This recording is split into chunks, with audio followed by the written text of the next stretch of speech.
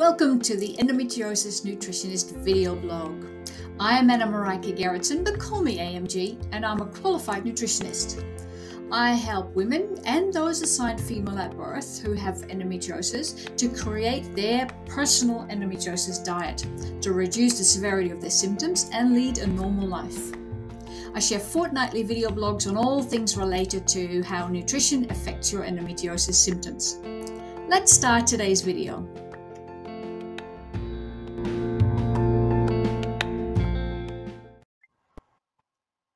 Hi there, it's Anna Marijke Gerritsen, but call me AMG, and I'm the endometriosis nutritionist. And in today's video, I'm going to talk about how you can prepare for any surgery, any endometriosis surgery that you've got coming up, and also how you can then recover faster using nutrition.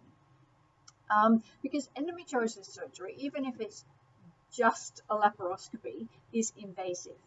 It affects many systems, creates sites of trauma where incisions are made or where tissue is removed, and various chemicals are used on and in your body that need to find their way out again. It really is like running a marathon, and the fitter and healthier you are at the time of surgery, the faster and better you can recover. So the anesthetics, for example, used, so you are either fully under or won't feel pain in the area of the surgery, so that those are local anesthetics, end up in your body, and your body needs to get rid of it. Now, in a healthy person, this could take at least a week, and longer in a not so healthy person. Your liver needs to work very hard to detoxify these chemicals. So even with endometriosis surgery like a laparoscopy, where the incision can be very small, the act of it causes major trauma on the body. And the body responds with a crisis response. Your immune system, which is already not your strongest system, kicks into overdrive, trying to protect you from invaders. And inflammation being its number one strategy means that although your endometriosis may have successfully been removed, your body is in an endometriosis growing state.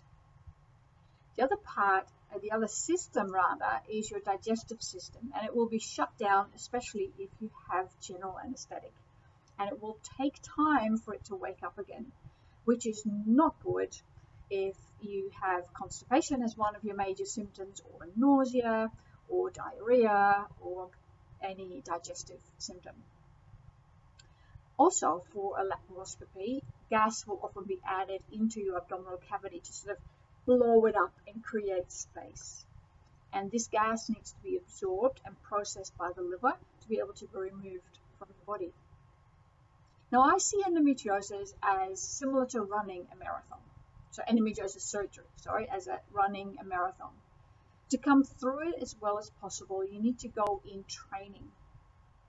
What I often see is that people go through surgery, and then once they come out of surgery, they look for ways to become healthier. But that's like not doing anything before your marathon, and then after your marathon you go into training.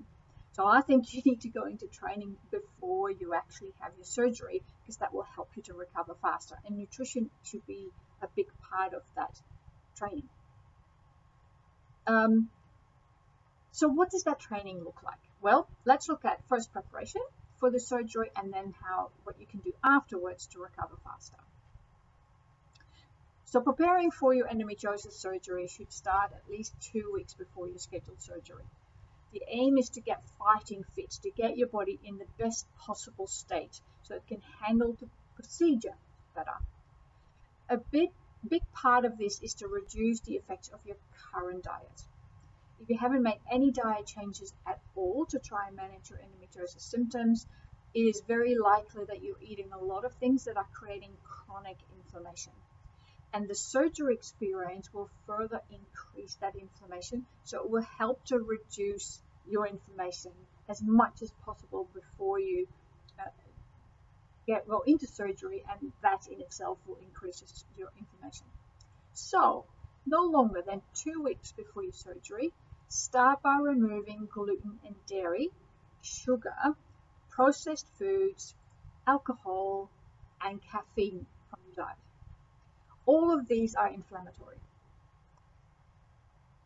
Switch to a mostly plant-based diet.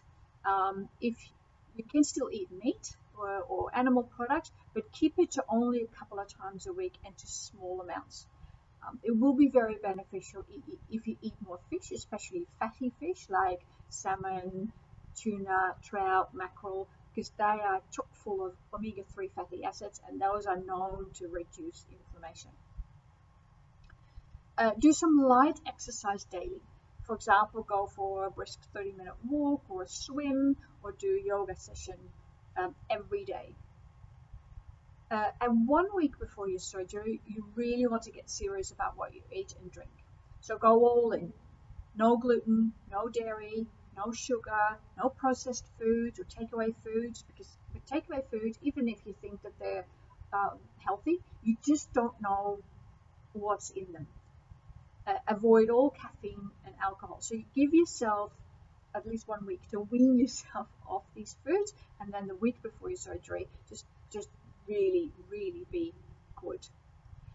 You'll need to increase the amount of protein you eat somewhat, because protein is needed for new cells and healing.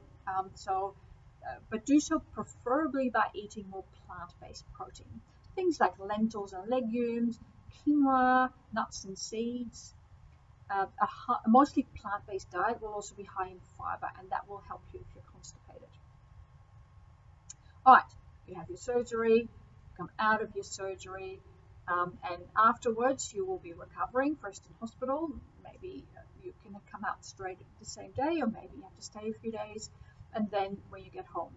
Now, whilst you're still in hospital, let the hospital staff look after you, eat what they feed you, take medication. Just wait to start your recovery nutrition plan until you get home, where you have control over what you eat and drink.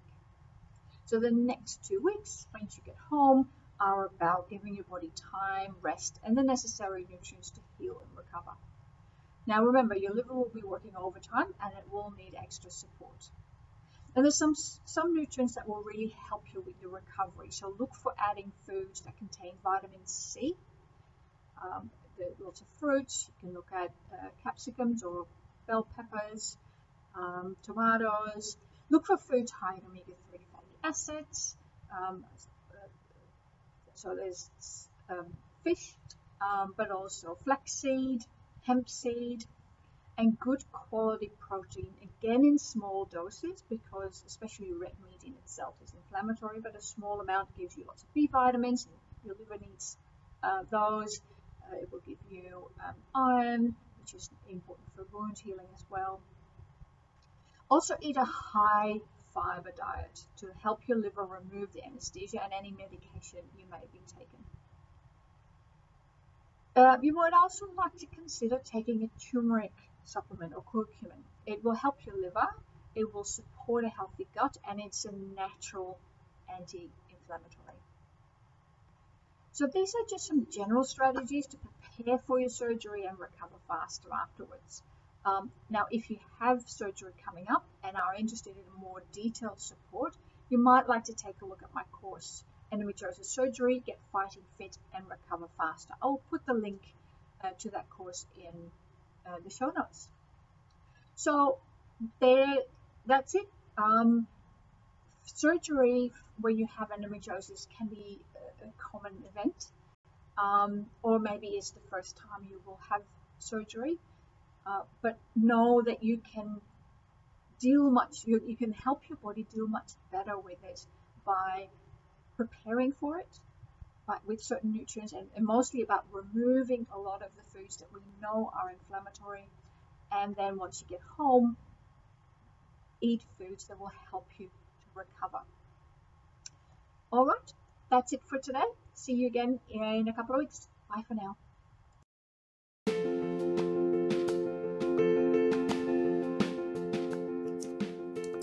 If you want to learn more about nutrition for endometriosis, go to my website, theendometriosisnutritionist.com.au.